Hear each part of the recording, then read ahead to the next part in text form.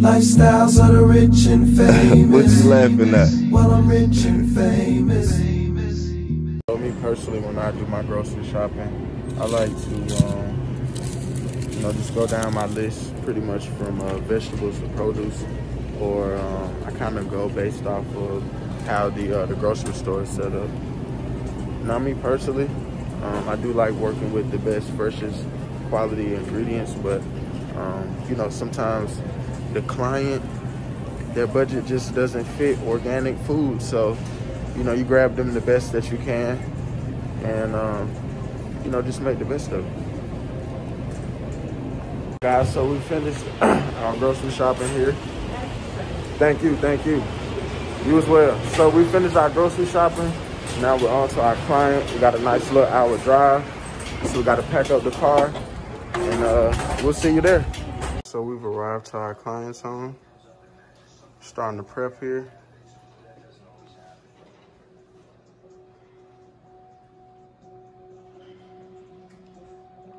And we got some honey bourbon chicken. We got lobster tails, jumbo shrimp, mac and cheese, and some shrimp fried rice.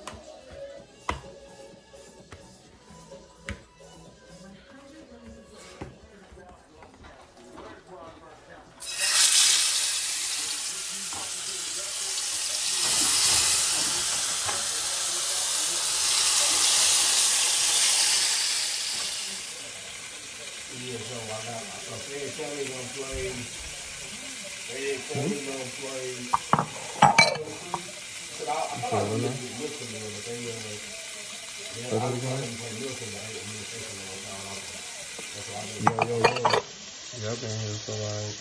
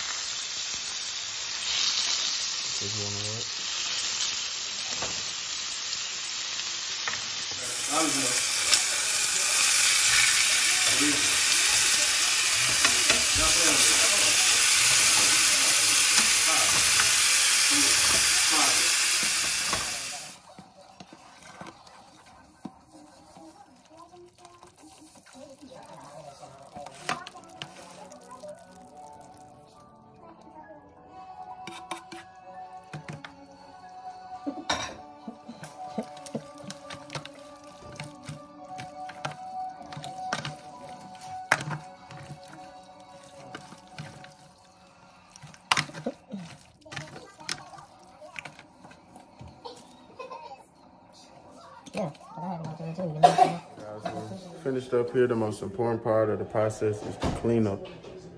Make sure you clean up. If you don't clean up, they're probably not gonna have you back.